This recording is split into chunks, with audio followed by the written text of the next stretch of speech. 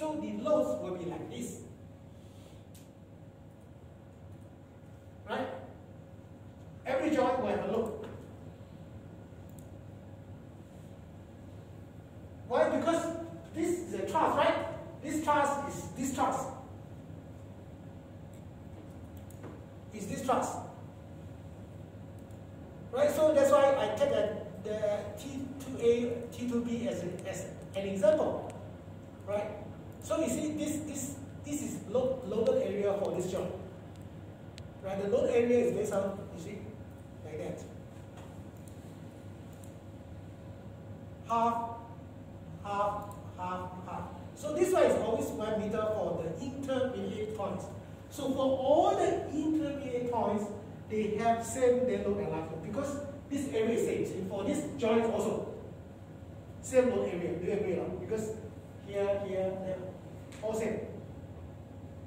So the load at this joint, all intermediate. So that means, guys, so if I use GK as dead load, QK as life load, so this will be GK1, QK1. And this will be GK2, QK2.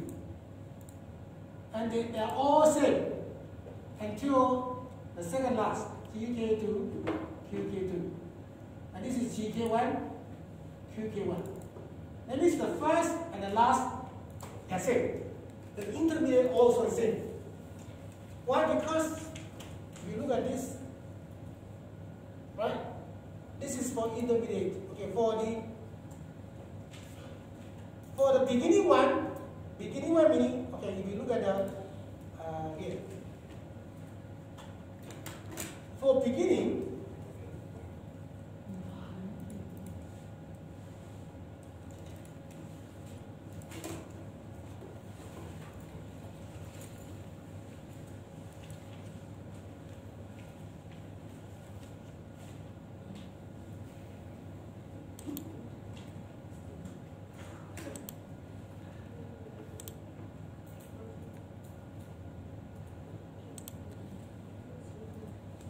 for the first and last, the area, this will be only half. And this one is still 5 meters. Right? So this area is smaller. Why? Because this is outside already. Not like the intermediate. Intermediate, you see,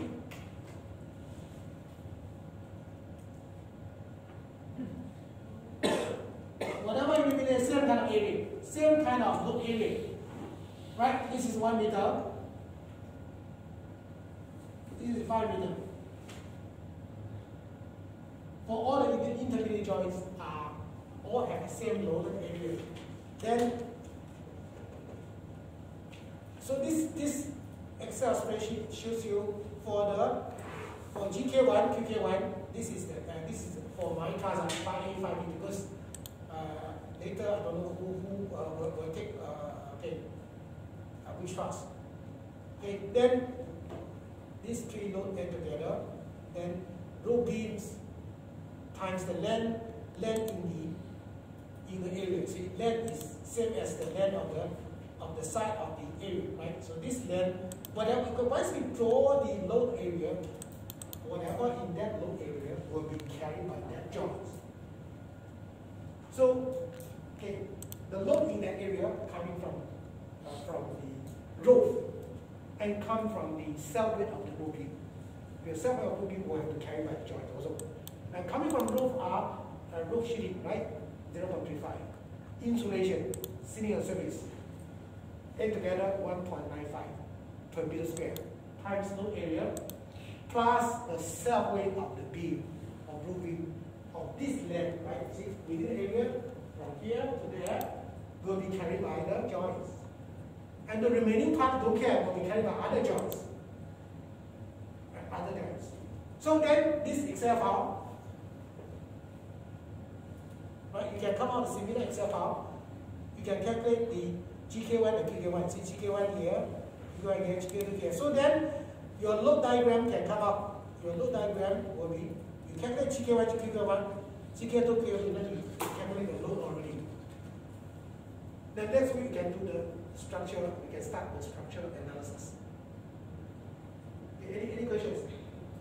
Okay, but you guys looks like a little interested. You know, for other class, when I show them this, they all take a photo. Because they want to, they want to come out similar kind of Excel file to calculate the load. You guys look, all except O2, O2 happens tomorrow, Friday afternoon. O4 this morning, O3, yeah, they take a photo, all took the mobile phone and took a photo of this. Yeah. But by next week or next Wednesday afternoon, you guys or your group, you will have to calculate